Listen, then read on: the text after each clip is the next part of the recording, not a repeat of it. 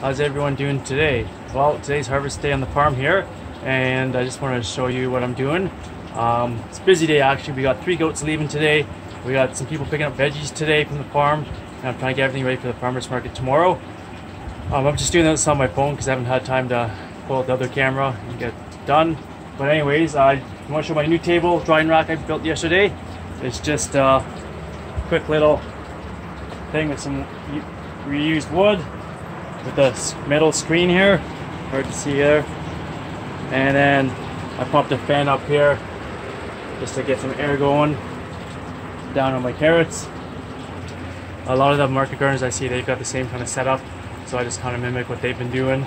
I've been having problems with my salad mix. Should last like 2 weeks at least, but I'm not getting enough moisture off even with the salad spinner, so I'm going to lay it out here after I spin it so that it gets some more air to dry it, and there we have it. But I think from previous videos I showed you my setup here at the table here. Got some microgreens down here I'm doing outside now. I've been having problems with them inside, getting all moldy on the center and being really wet, so I'm doing them outside now under natural light. And then as well, got some beets in here we got going on. I'll be spraying up here. See if you can see it here. Get a good spray down like that.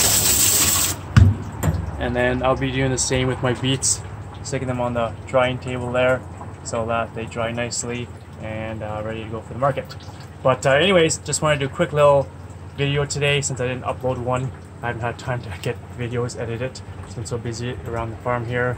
And yeah, we had to take some pigs to the butcher on Monday, so we were gone for Monday. Sunday we were in town in Peterborough, so another day gone, so I'm trying to play catch up this week, and hopefully I've done that. Anyways, here we go. Hope you guys have a great day, and we'll see you out there. Don't forget to hit the subscribe button, give it a thumbs up and share it around. We'll see you out there. Happy gardening.